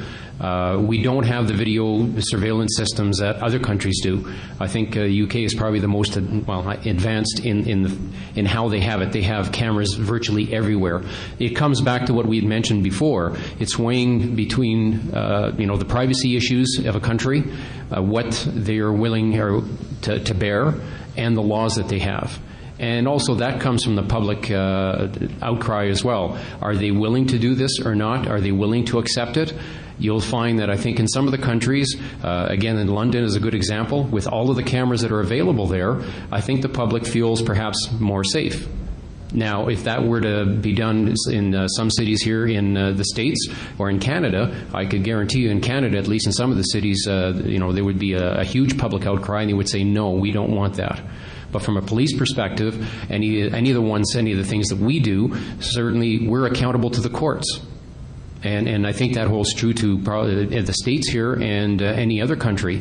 Some other countries are maybe not as advanced, but whenever you get something, a court order, for example, that has to be answered to before the courts.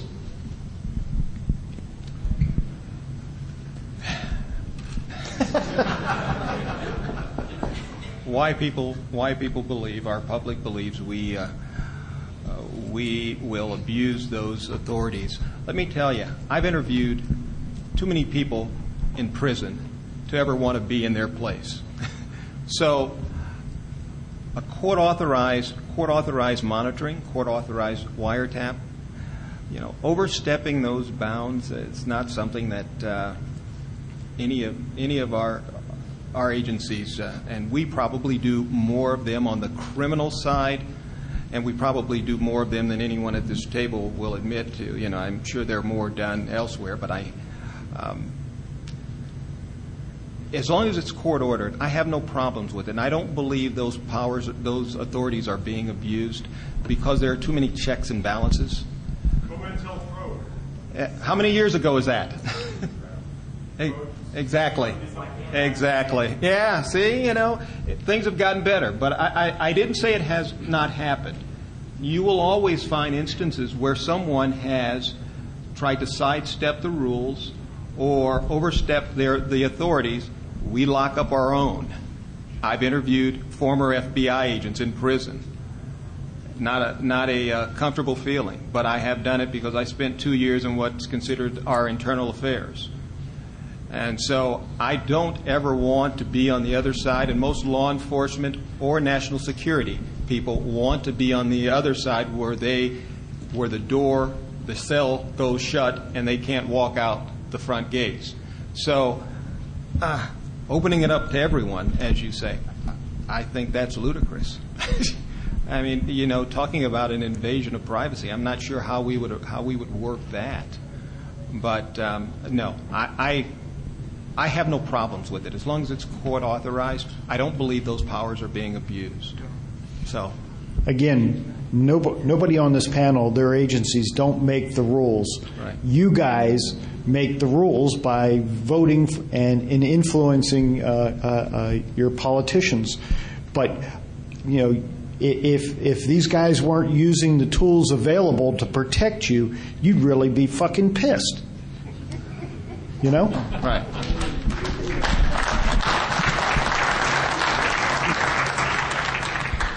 Yeah, what do you think is the role of government in trust? And what I mean by that is the population of this country and everywhere in the world really is using all these devices, commercial devices, in public places like ATMs. So there are reports that people install readers on ATMs to collect information, but the ATMs may be buggered to start with.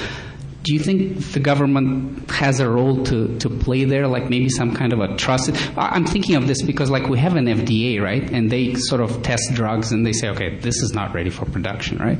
Is there any thought to that, or shouldn't we go on? What's your thoughts? So you're basically asking about regulation? Maybe for certain applications. Okay, show of hands. How many of you think the government ought to regulate cybersecurity in the private sector and in your personal life? Turn around and look. That's your answer. They don't want it. Congress didn't pass any laws to do that. Hi, I've got a question about the continuous suppression of UFO.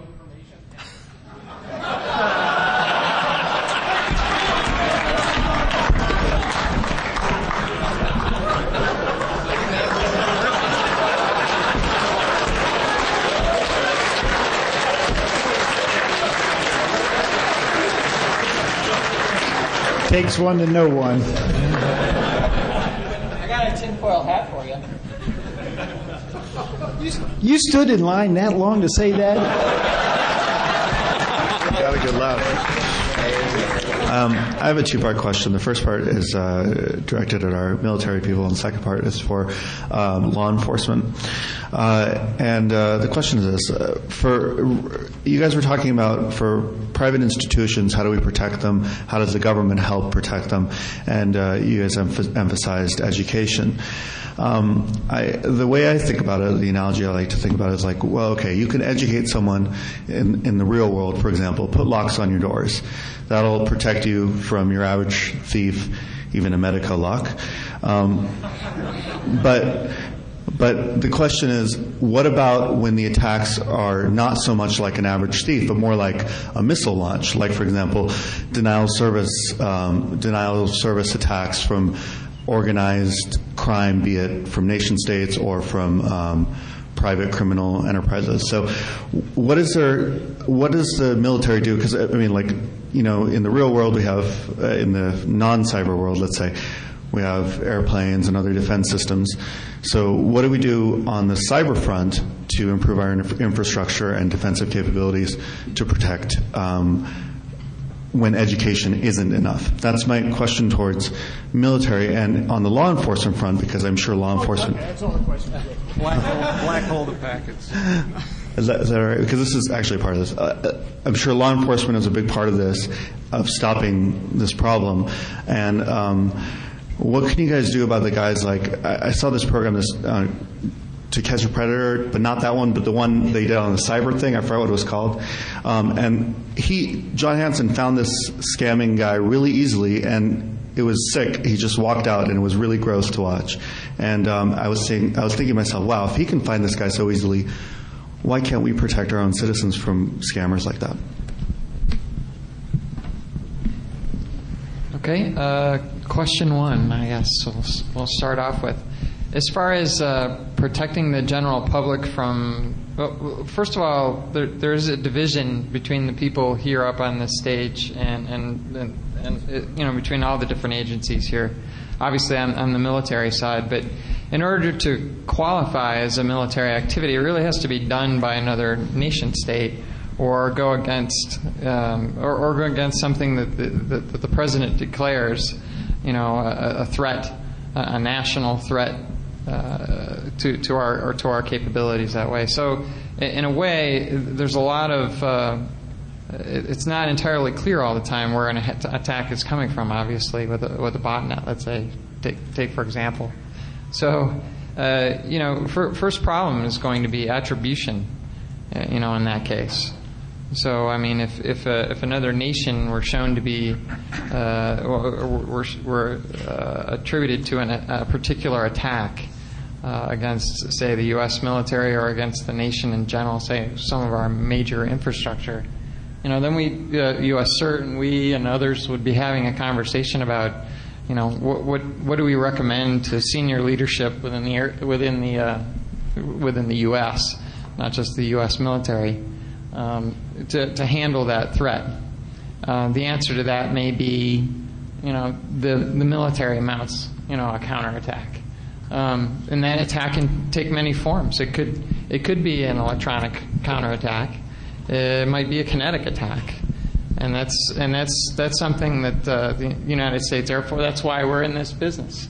That's why the Air Force is in this business, because we do bring to the table a set of integrated effects across global integrated effects across the spectrum of conflict. So that's really kind of our view of that situation.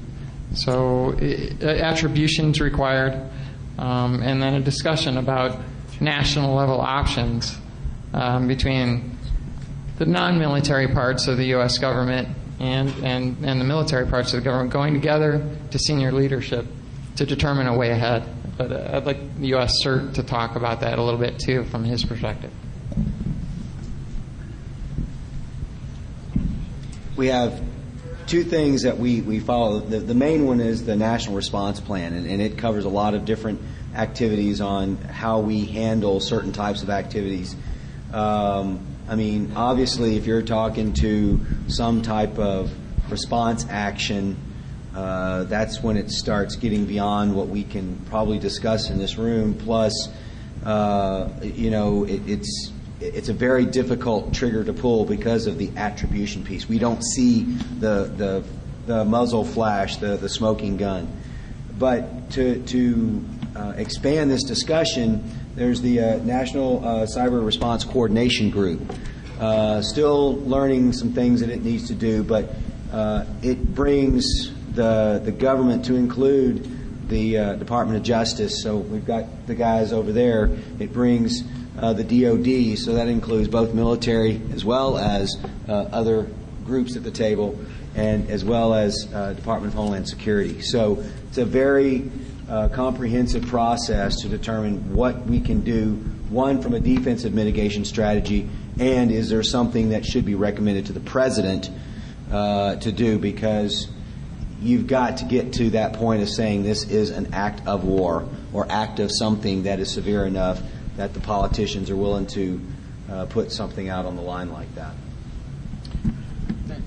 Just real quick on the second part of your question was the press guy who was able to find the scammer real quick and all.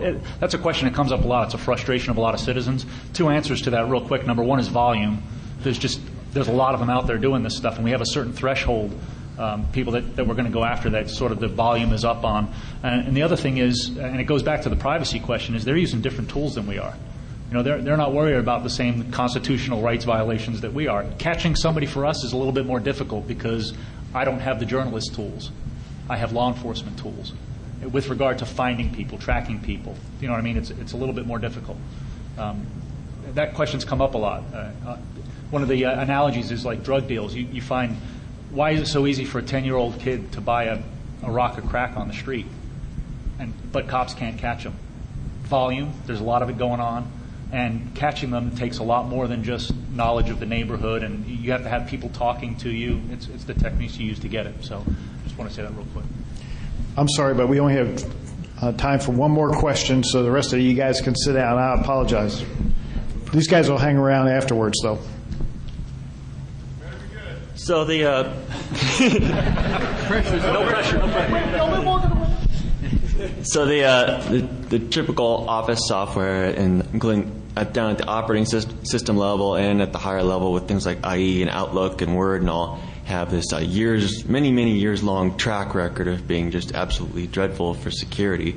And here you are supposedly caring about security, but I gather that you tend to run a lot of this software, despite having some alternatives even developed by the NSA for compartmentalizing things a bit better.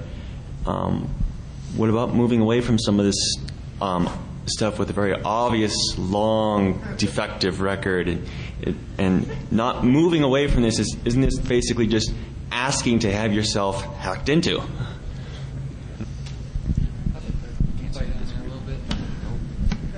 Forget that. I'll just come right out and tell you. Just like Jim's told you before, you get that government that you elect, right? So we have to follow rules laid down for procurement of pieces of software that the politicians that you elect put into place. I didn't elect Windows. No, but you elect the guys in the Congress that require certain levels of competition, for large bids for software. And so sometimes those competitions are based they are based on many factors, but cost is a major factor in some cases, and verifiability is also another issue too.